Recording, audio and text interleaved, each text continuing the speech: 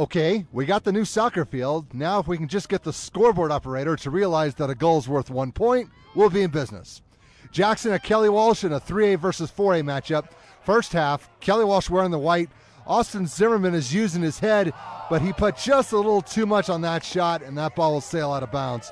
Later, Nathan Richardson's going to break loose from the pack. He slits by the Jackson goalie, and he just has to get the ball past one defender, which he does. The sophomore has reason to celebrate, but it counted for nothing. The line judge ruled that when Richardson took the pass, he was offside, so the goal is no good. On the other end, the Bronx are trying to take a page out of their opponent's playbook. Gus Pierce will try a header of his own, but just like earlier, too much. We've had some good highlights so far, but no one's been able to score. Here comes another try for the boys in black. Will Horstman is in a foot race with the defense. He's got an angle, and he's aiming for the far side of the net, but his shot is too wide. That's one that he probably wanted to have back, but there's still 40 minutes to go. The score is 0-0 going into halftime. Second half, both teams now going in the opposite direction.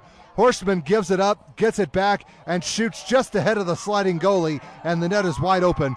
That would relieve some frustration from earlier. Jackson is on the board, leading 1-0. This next highlight was almost a disaster. Danny Chavez tries to clear out the ball, but he kicks it right into Caleb Ramza. The sophomore has a chance, but Pierce was in the right place at the right time to knock the ball away. That's how you get your goalie out of a jam. Chavez owes his teammate one. Back to the other end, here comes the Bronx again.